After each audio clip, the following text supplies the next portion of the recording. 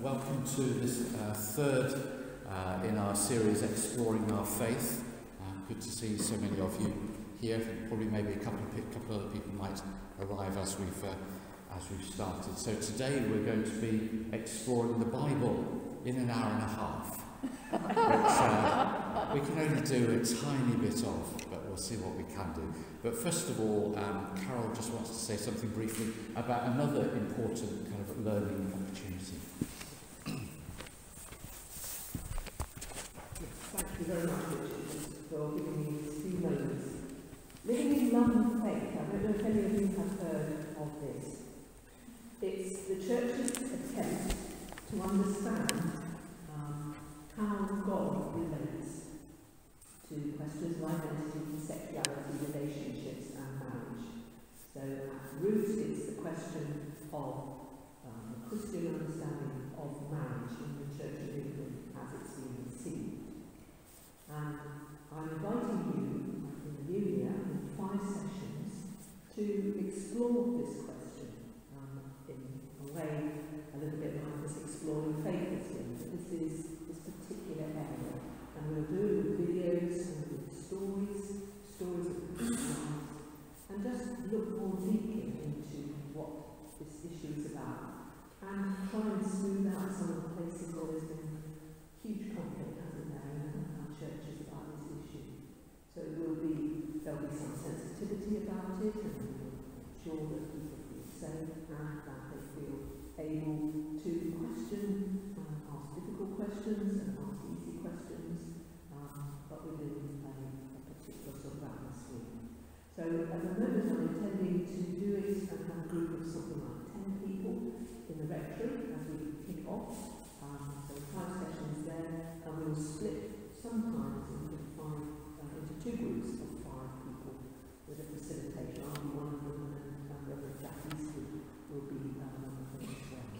So when you see this invitation come, please consider if it's for you, and if you want to know a little bit more about these issues and the current and modern thinking and scientific thinking about questions of identity. Thank you very much. Okay, thank you, Carol. Very important issue for our time. So, just to give you an overview of what of this morning, in a moment Jane's going to give us a broad introduction to the session. I will then take us on kind of a quick cooked tour of the books of the Bible, and towards the latter half of the session we'll be exploring 2 ways in which we can actually use the Bible and learn from it for ourselves, or perhaps with other people as well. Now, over the course of the morning, you'll be given various handouts at different stages, and you can take those away. We're also doing an audio recording of it, as we've done previously, so that will be available online in the next couple of days, if you want to revisit it, or if you know somebody who wasn't here who might like to listen to it. And if you've missed the previous sessions, they're available for you to listen and watch then. Those of you who were at the first session on exploring prayer may remember how we used a psalm as part of that. And we're going to revisit that way of linking prayer and the Bible through a psalm later on this morning. And we're going to particularly use Psalm 86. So we're going to just start now. I'm going to play you a modern setting of Psalm 86, written only this year. So we can just kind of still ourselves and begin to focus on that element, and then we'll be finishing with another way of looking at Psalm 86 later on.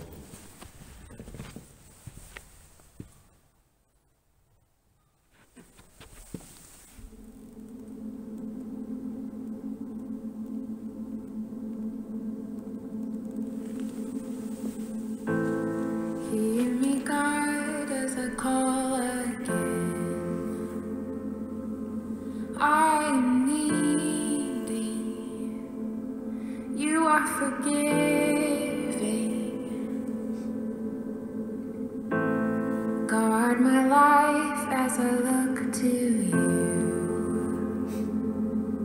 I am devoted.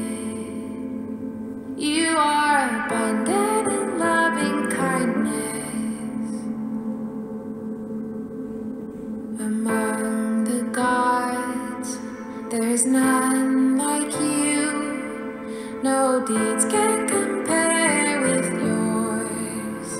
All the nations you've made will glory your name as they worship before the Lord. Teach me your ways, I will walk in truth. I want my heart to be wholly yours, to fear and praise and glory your name. Who can save from the grave but the Lord?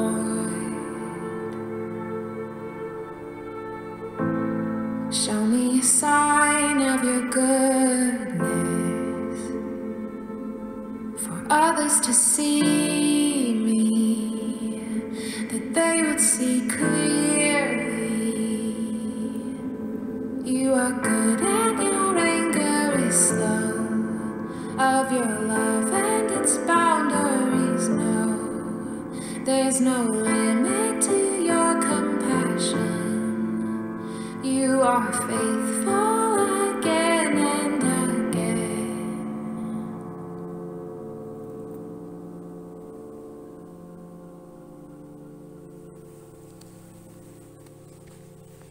Lord, you gave us the Bible so we might learn from it, that we might worship you through it, and that we might meet you within it. And we ask your blessing upon our time together, that we all may come to know you more clearly, follow you more nearly, and love you more dearly. Amen. Amen. Thank you, Richard. I hope you're wearing plenty of clothes this morning. If you do get too cold, then just please indicate and we will close the door to a bit. Lovely morning there, isn't it? You may know that the word Bible actually simply means books. And to look at one of these, whatever translation you choose, can be a bit misleading, can't it? Because it looks like a book, but of course it's not. It's a library, a whole load of books. 39 of them assembled over a period of nearly 1,000 years. And they contain, between them, material of very different kinds, which you may well know, and have consumed that over a lifetime.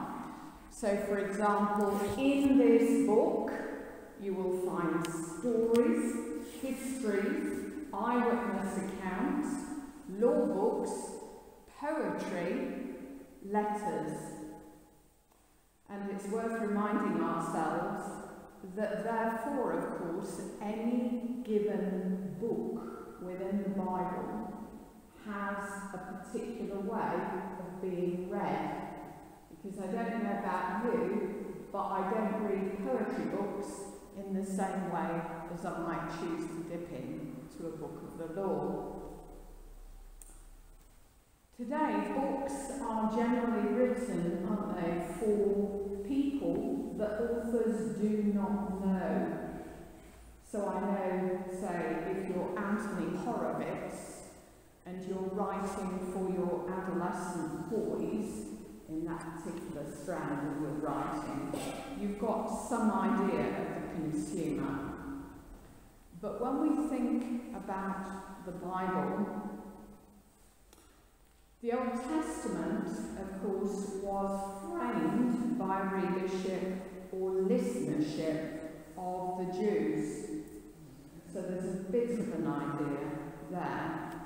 And the Old Testament, therefore, is, to mix my metaphors, a kind of map to be read, showing how to navigate life and live well within it, and how to find peace with God.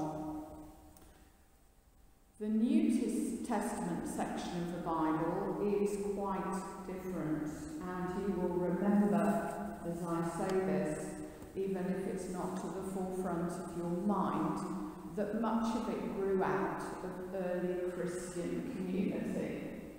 So one of the things I love about the writings of Paul is when you read the letters, you can so imagine what they were like and the trouble they were having, can't you? And where I resonate with them in their consumership encourages me, because I think 'twas ever thus, Jen, 'twas ever thus. And therefore, really, the New Testament in general is more a straightforward guide to living. Because often Paul, particularly, and the Gospel writers are trying to keep people back on track, following in the way. Probably when you think Bible, you might be thinking of that synonym Word of God. It's often referred to like that. And that's how we regard it, don't we? That ordinary human beings, even the three people who are probably Isaiah, wrote this material down at some point, but were inspired by God in the doing of that. So, of course, Scripture has always been like a kind of touchstone, a way of communicating with God and vice versa. So a two-way street. And on a daily basis, it may well continue to be so. Just like that in your life, a two-way street. How it speaks continues to evolve, doesn't it? So you will have had that experience, as I have, of reading a passage that you know well, and when you turn to it again, it's got something new to say. Or you didn't notice that particular word, did you? And so it speaks into our day and into our time. Church reformer Martin Luther once said, "The Bible is the manger in which we find Christ." The Bible is the manger in which we find Christ. As I've been talking, I wonder what the Bible is to you. For me, even as a child, it was basically food. And I have to say, I still go to it primarily, even though I've become very later on in my life a collared person, but I come to it primarily to be fed, to be encouraged.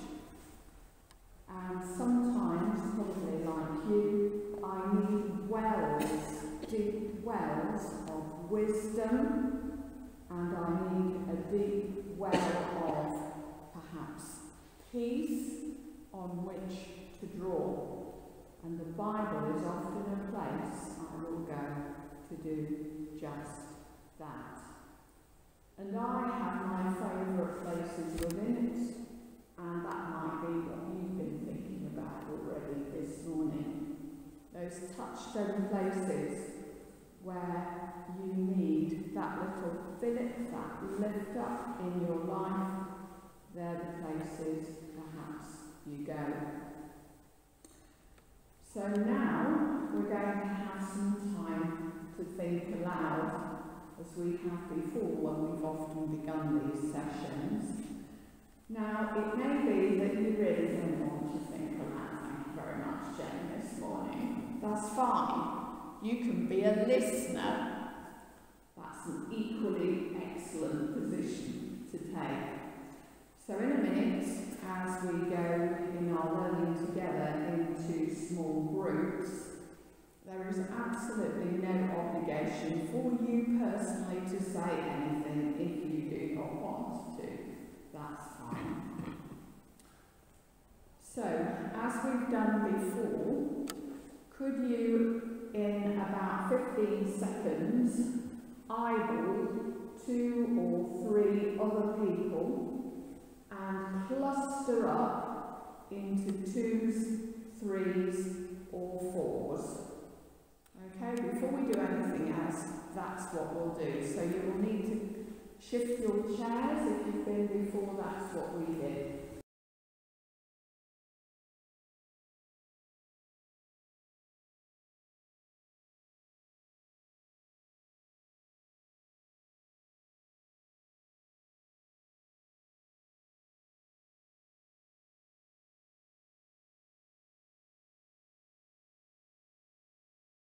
Richard now is going to take us through a book's tour of the Bible.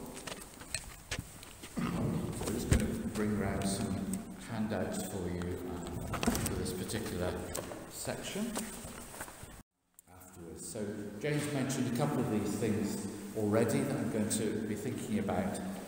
Occasionally people may ask, who wrote the Bible? Well, as you can see from the top of that sheet there was around about 40 or so different authors, ranging from shepherds to prophets to kings, all sorts of people. In many instances, we don't actually know who the authors are. Some books were certainly edited at a later stage, so there were editors as well. As Jane mentioned, the book of Isaiah was generally thought to be written by 3 people over a period of 250 to 300 years. So already you begin to see there's quite a lot of complexities about who wrote these books and the letters that come together in what we now call the Bible, and more on that in a moment. The Old Testament was mainly written in Hebrew, which was the spoken language of the Israelites. Some of it is in Aramaic, originally Aramaic, which is the language of the Arameans in the ancient region, what we now call Syria. And it was a very common language of Judea in that first century when Jesus was living. It's most likely kind of a Galilee area dialect. And it's often speculated that that was the language that Jesus spoke when he was relating on a day-to-day basis with people. But he probably knew some Hebrew from reading the scriptures when he was in the temple, and at other times when he'd be reading the scriptures for himself, and probably some Greek, because the New Testament is primarily written in Greek, which alongside Latin became the dominant language for the Roman Empire in the first century. So the time that Jesus was living, those were the languages that were being used. As I hinted at the beginning, it would take a very long time to fully explore the full meaning of the Bible. But in essence, one of its messages is about the story of God and his people and the sending of Christ as the Messiah to redeem and save those people, us. So we'll look at the Old Testament in a little bit more detail. There are 3 main sections. One is the law, second one is the prophets, and then one that's called the writings. Now the first section is not law in our Western understanding of that word. So Genesis is a book of stories, nothing remotely like rules and regulations, although the other 4 bits of that section of the law do contain kind of community laws that were also had many different narratives. Now the Hebrew word for law is the word Torah, which you might have heard of, the Torah, and that means guidance, instruction. It's used quite often for those first 5 books of the Bible, which is what the Jews lived to a primary extent.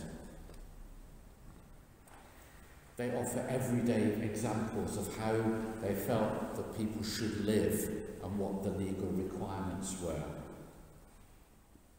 They also became known as the Pentateuch, and that's a tradition. Traditionally, they were all attributed to Moses. And some parts undoubtedly date from the time when Moses was alive. But as things changed, old laws were updated and new ones were produced. And that was probably the work of editors in later centuries. The second section of the Old Testament is the prophets. That's the largest section. You'll see the various books that are listed in that section. They tend to be called the former prophets and the latter prophets. So the books of the latter prophets, taking that one first instead of former, preserve the sayings and stories of religious and political activists, the prophets. They're not fortune tellers, they're not telling the future. Prophets, as they do now, speak God's word into today, into the time of the day that we're actually living in. But often they do reflect what then happened in the future. But being a prophet is not about foretelling the future. It's about speaking God into now. So they very much served as a spiritual conscience and have done so throughout its history. They reminded people of the social values that reflected the character of God. And some books are quite substantial, so Isaiah, Jeremiah and Ezekiel, very long books within there. Others are a lot shorter. Sometimes those prophets they might be mime artists or dramatists, accompanying their actions by short spoken messages. Indeed, the author of Ecclesiastes has been compared to being a stand-up comedian. And in fact, if you read it with that in mind, it is very funny in places. But he uses satire a lot. And he has his regular themes, and you can really see that within that. So a lot of it is, they're the sound bites of the day, they're the speakers of the day. And that, of course, made it easier for other people to remember and to write it down. It's a part of the Jewish history is storytelling. But if you're talking to people in sound bites or jokes or satirical comments, people will remember it more easily and therefore pass it on. The former prophets, so Joshua, Judges, 1 and 2 Samuel, 1 and 2 Kings, they're history books. But what makes them also prophets is that they not only record information, they interpret it. They explain its significance in relation to other events in the history of Israel and the wider world of their day. The writings of the Psalms, so the songs and the prayers, the liturgy for worship at that time and in Jesus' time, and ours. Proverbs, so again, short, snappy sentences, saying homespun wisdom, many of which still live in our language today. Job, which essentially is a dramatic way of exploring the nature of suffering, plus what they call the 5 scrolls, and they all relate to different feast times. So that's Ruth, the Song of Solomon, Ecclesiastes, Lamentations and Esther. And then there's also the remaining books of the Old Testament, the Hebrew books, which were also put into that section of the writings, some of which are history books again, Ezra, Nehemiah, Chronicles, and then Daniel's vision of a better world. On briefly then to the New Testament. Lots of different views and theories about when the Gospels were written and who wrote them. Matthew's Gospel comes first in the Bible because at the time that the content of the New Testament was finalised, it was believed that that Gospel was the first one to be written. But as we now know, through kind of further study and research and the finding of original parchment and paper papyruses, we know that actually Mark's was the first one to be written. And then Luke and Matthew draw very heavily on Mark because of that fact that Mark's was already existing a bit. And also you find in Matthew and Luke quite a lot of it also appears in Mark, quite a lot of it appears in Matthew and Luke. Additionally, Matthew and Luke write quite a bit that isn't found in Mark, and they draw on their own separate sources. But there's also another well-recognised source, often referred to as Q, which comes from the German word for what, I think, quell, like quell, but like that. So they draw on different sources to compile their Gospels. And written in Greek, the Gospels of Matthew, Mark and Luke are often referred to as the Synoptic Gospels because they include many of the same stories, often in a similar sequence with similar wording. So the term synoptic comes from what we now have the word synopsis. So it comes from, via Latin from the Greek, meaning seeing all together. So they give an account of the events from the same and from different points of view. So a little bit like, if you read 3 different newspaper accounts of the same incident or same event, you get 3 different versions. And part of that is because of the writer, part of it is because who they're writing for. So, for example, Matthew refers to the Sermon on the Mount, whereas Luke refers to the Sermon on the Plain. They may well have been 2 separate events. So it shows you that Jane and I, and probably Carol, are not the only ones who recycle sermons from time to time, and lots of other material, as is some of this. So it could have been 2 separate events, it could have been the same event, but written in slightly different ways. Matthew wrote primarily for the Jews. Luke wrote primarily for the Gentiles. So that also influences their particular nuances and particular styles. Whereas John's Gospel is distinctly different, both in style and in content.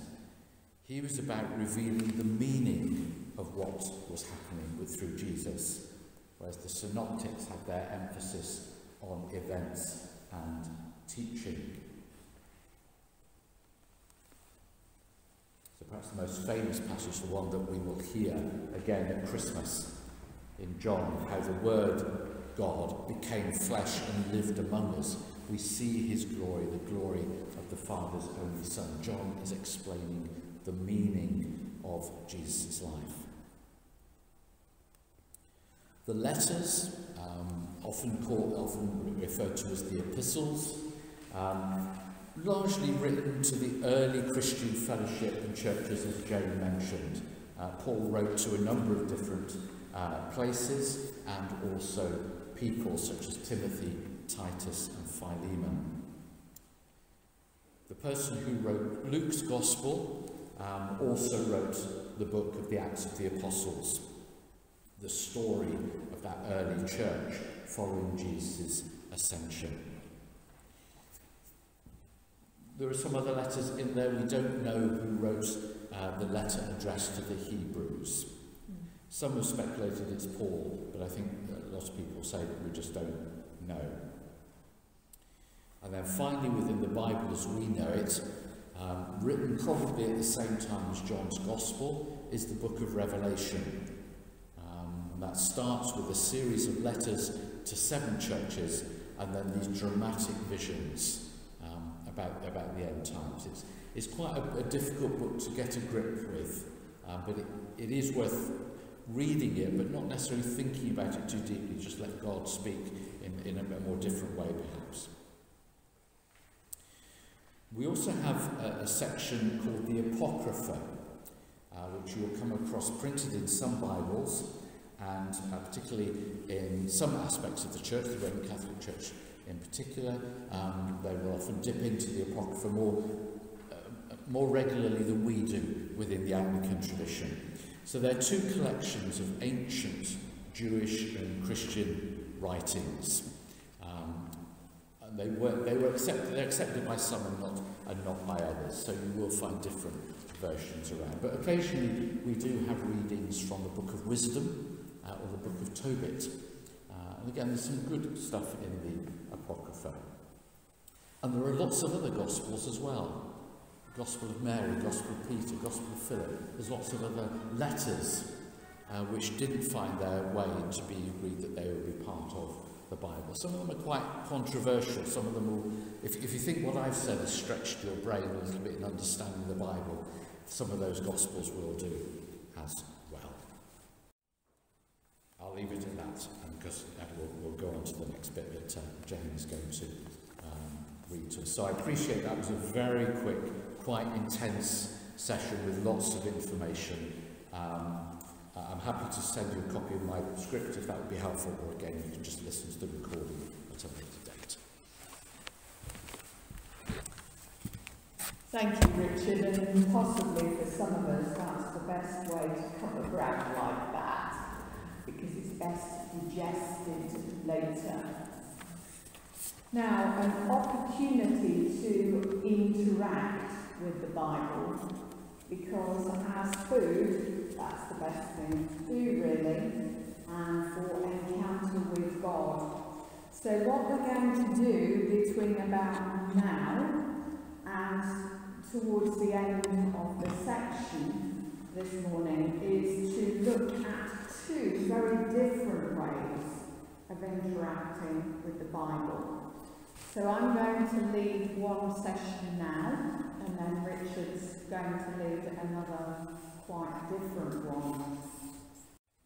As you receive a passage and realise what it's about, perhaps it says more about me than it says about you, but perhaps it might speak into where you're at this morning.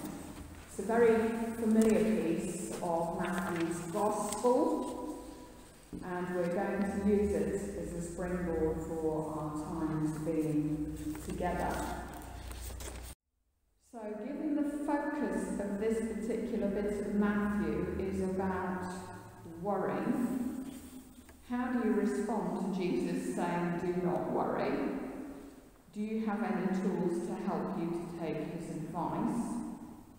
In verse 25, only appropriate for people in rich, developed societies, would that be so? Is that so? Does it only apply then to people like us? If, for example, it was in your language and you were herding goats in Ethiopia, would verse 25 speak to you? Verse 31, in a 21st century world, what is that? A reasonable Christian message for the fashion industry? What does it speak to them? What strategies of resistance do you have to cope with the huge amount of advertising? And then a young person says, in my generation we always want the next thing. It's how we express ourselves and live our dreams. How would you respond to a comment like that? So before we dive into the pool of the Bible, let's just share this passage together. Would somebody who has a loud voice feel they could volunteer to read it? I'll read it. Lovely, Carol. Do you want to take your mask off? In fact, Carol, do you want to come up and use the lectern mic? This is from Matthew 24 to 34. Serving two masters.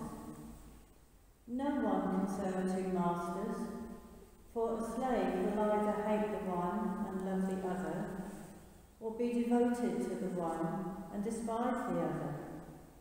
You cannot serve God and wealth. Therefore, I tell you, do not worry about your life, what you will eat or what you will drink, or about your body, what you will wear. Is not life more than food, and the body more than clothing? Look at the birds of the air. They neither sow, nor reap, nor gather into barns, and yet your heavenly Father feeds them. Are you not of more value than they? And can any of you, by worrying, add a single hour to your life or to your span of life? And why do you worry about clothing? Consider the lilies of the field, how they grow. They neither toil nor spin. Yet I tell you, even Solomon in all his glory was not clothed like one of these.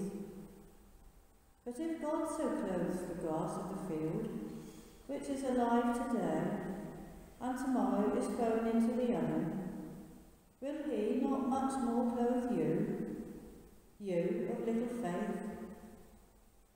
Therefore, do not worry, saying, what will we eat? Or what will we drink? Or what will we wear? For it is the Gentiles who strive for all these things. And indeed, your heavenly Father knows that you need all these things. But strive first for the kingdom of God and his righteousness, and all these things will be given to you as well. And so Jesus finishes, do not worry about tomorrow, for tomorrow will bring worries of its own. Today's trouble is enough for today. So, a passage you might well have encountered before. And you might have been in a group like this interacting with the Bible, because this is how a Bible study group might run. And in fact, much of this material comes from a book by a man called John Pritchard, who was the Bishop of Oxford, I do believe, once upon a time. Great man. So we've got 6 questions. Doesn't matter what order, doesn't matter how many you get through, but we've all got probably about 15 minutes or so to be together. Let's go to it.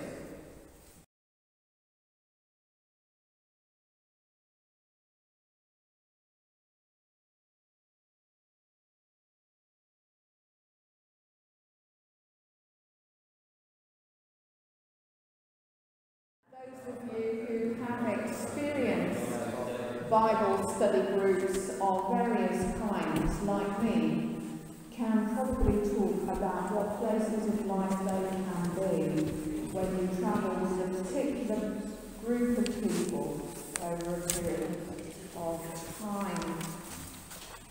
Over to you, Richard. It's one of our sadnesses actually that with the pandemic we've not been able to start a house group or 2 going, because they are really valuable places. Yep.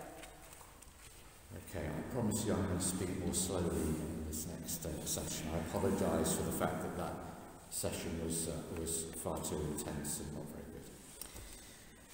So, if you were here in the first session when we talked about exploring prayer, you may remember we mentioned something called Lectio Divina, which is an ancient practice, and the words mean sacred reading or divine reading. Just give that to Anne, please. Lectio Divina is not about what we've just been doing, which is, if you like, studying the Bible, but about reflecting on what the words may be saying to us in a prayerful sense. It's about switching off our thinking brain and switching on our listening and our reflecting brain. So what we're going to do is to use this psalm. What I suggest is that you put all your other bits of paper to one side.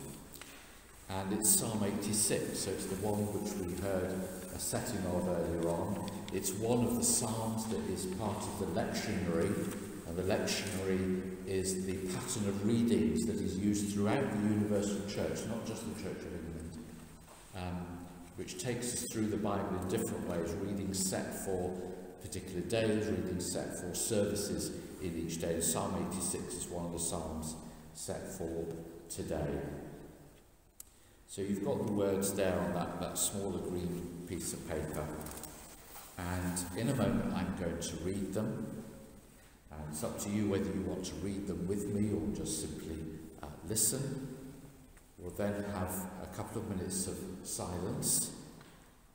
I'm then going to read them again, and in that second time of reading I'd like you to see if there's a particular word or phrase that just stands out to you, that speaks to you at this precise moment. And then in this period of silence that follows that second reading, I'd like you just to ruminate on that particular word, that phrase that comes to you.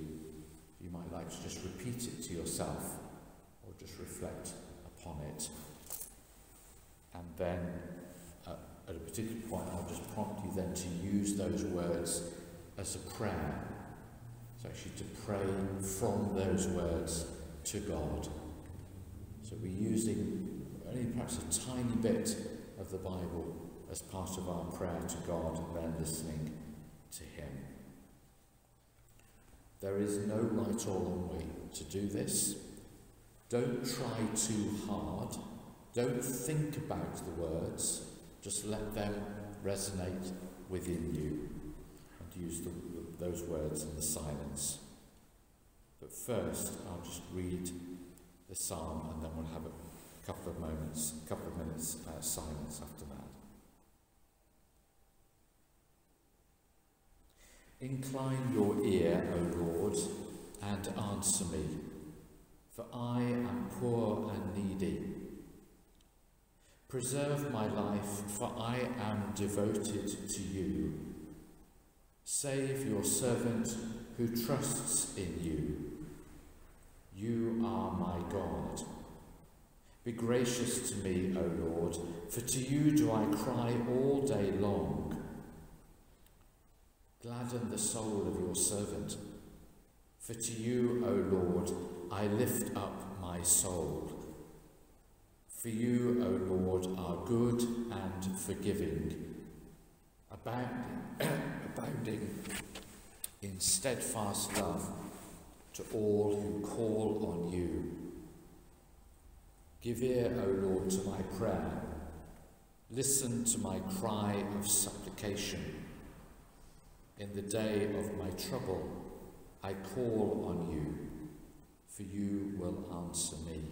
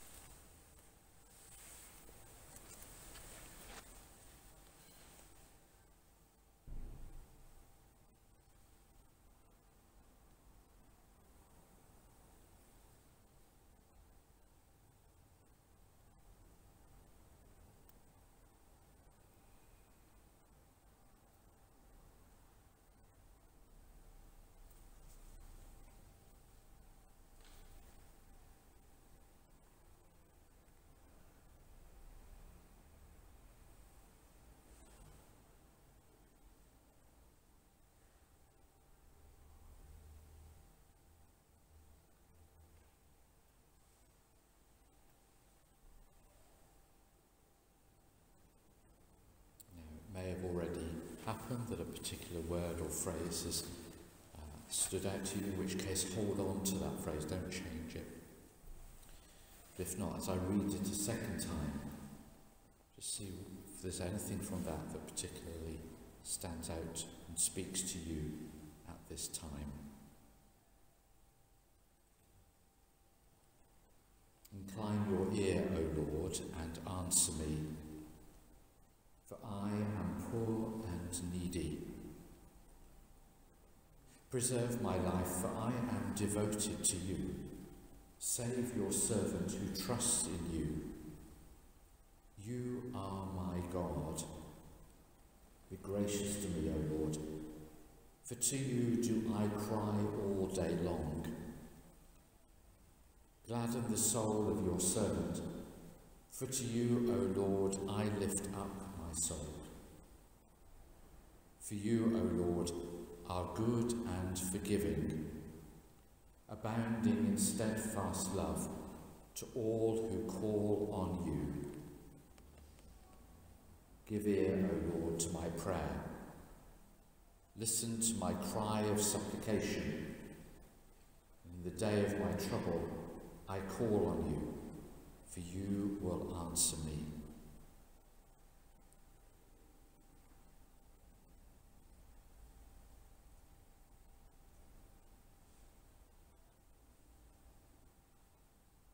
So taking your particular word or phrase, just pray to God from that.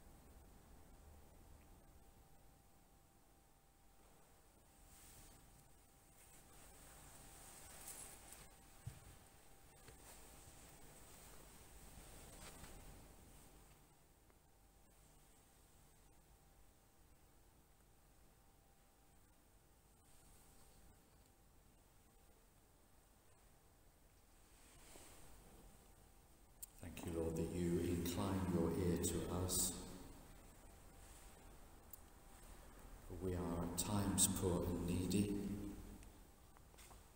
We are devoted to you.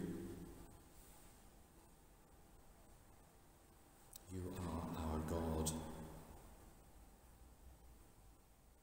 Ask that you would gladden our souls. We praise you that you are good and forgiving, abounding in steadfast love. You might continue to give your ear to us, to our prayer.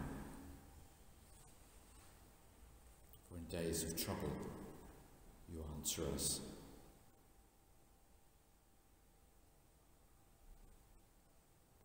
Amen.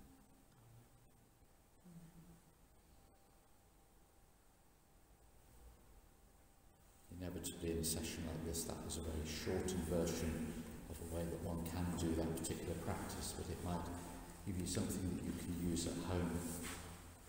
Choose, a passage from the Bible to just pick out. If you're reading a passage from the Bible and suddenly you're stopped in your tracks by a particular phrase or word, stay with that and pray from it. Happy to talk further about that. If you want a little bit more about quiet and reflective time, there's a quiet morning at St John's Bishop on the 2nd of December. You'd be welcome to come and join Jane and I with that. So just to finish off this particular session, Jane's just going to give us a quick cook's tour of a couple of other things that can be helpful when we are exploring the Bible for ourselves.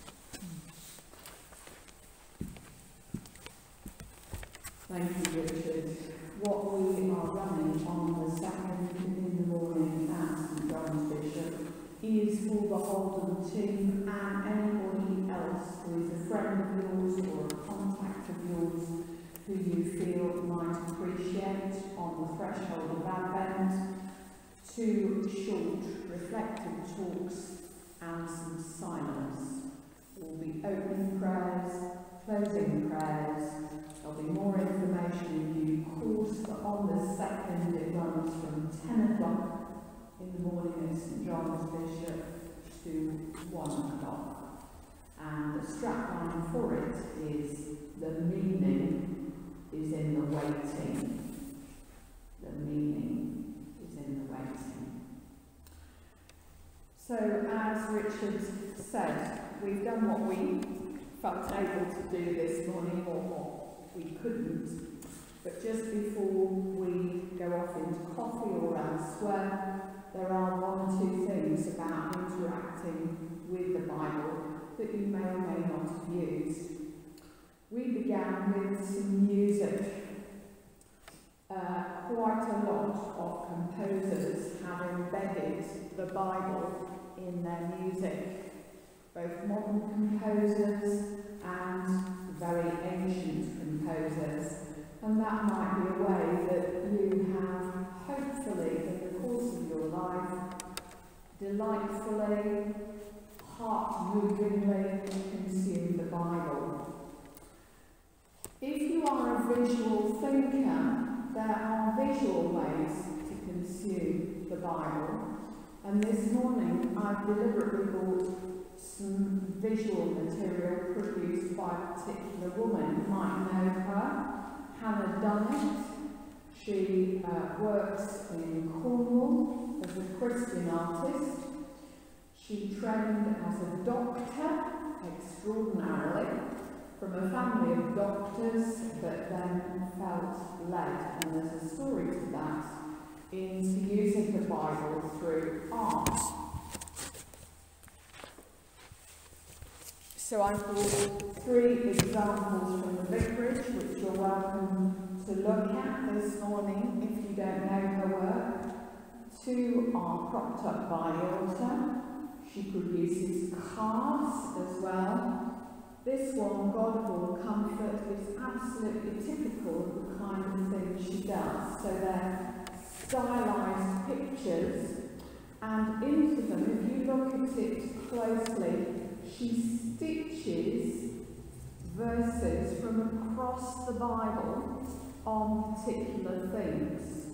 So there's one on wisdom, this one on Christ, the light of the world, and this one, God will comfort, hangs above the desk in my study.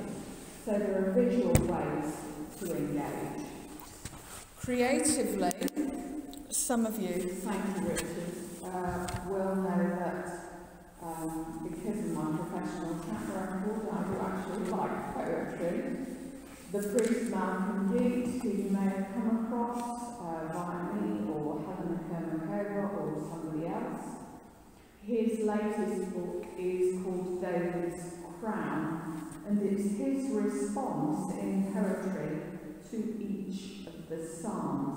So that's another way to engage with the Bible, and I'm currently reading 3 a day to do that.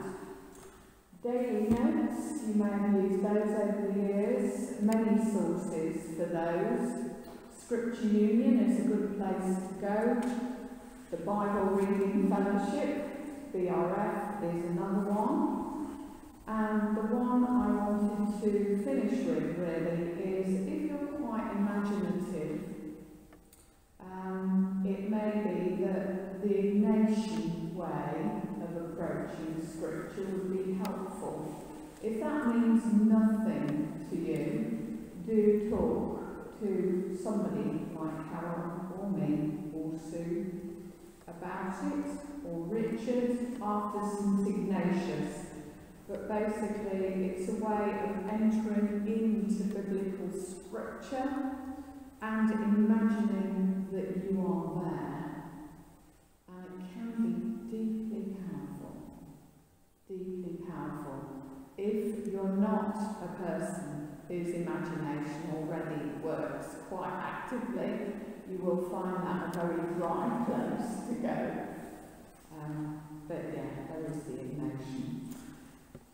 So, thank you for being a team this morning. As we close, let's hold a moment, and in that moment, see if you want to harvest anything that you have heard, anything that you have been gifted, in the name of the one who brings life.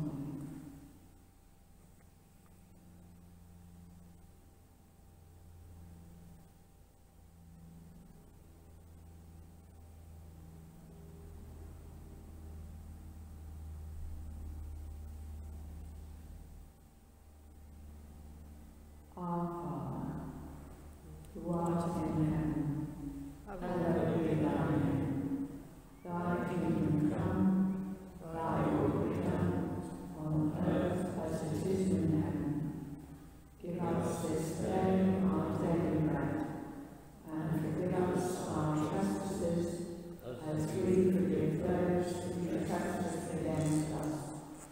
And lead us not into temptation, but deliver us from evil. For thine is the kingdom, the power, and the glory, forever and ever. Amen. So coffee and tea await, as does the rest of a beautiful Saturday morning.